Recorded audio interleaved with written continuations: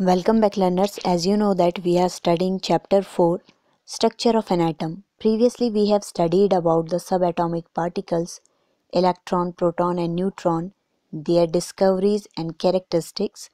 Now we are going to study the structure of an atom, and we will start with Thomson's model of an atom. When J.J. Thomson proposed his model of an atom in 1903, then only electrons and protons were known to be present in the atom. And according to this model, students, an atom was considered to be a sphere of uniformly positive charge, and electrons are embedded into it like raisins in a plum pudding. Okay? In an atom, total positive charge is equal to total negative charge due to the electron. Now, you can see here a picture has been shown to you.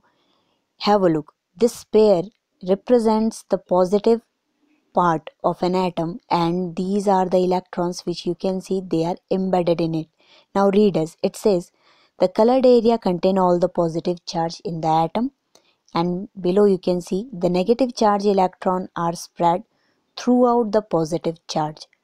So according to Thomson, the mass of atom is considered to be uniformly distributed. So this was the idea presented by Thomson. Now we will understand why it is known as plum pudding model. Actually, it is similar to a plum pudding in which raisins are just like the electrons. Okay, you can even compare with a watermelon. Have a look on this watermelon. The red part is the positive sphere, and those seeds which you are seeing embedded in it, they represent the electron.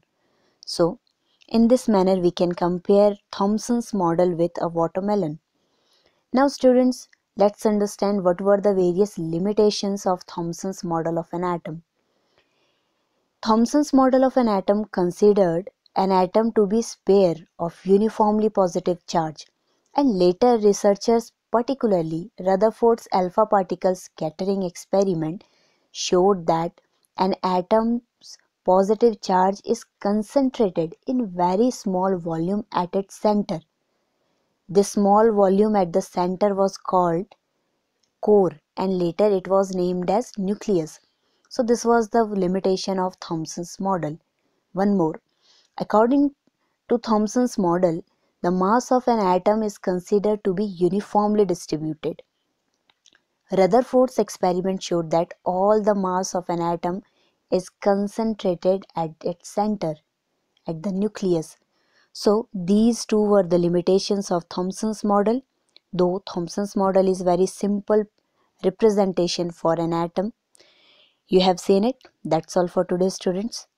In the upcoming classes, we will study some more models of an atom. That's all for today.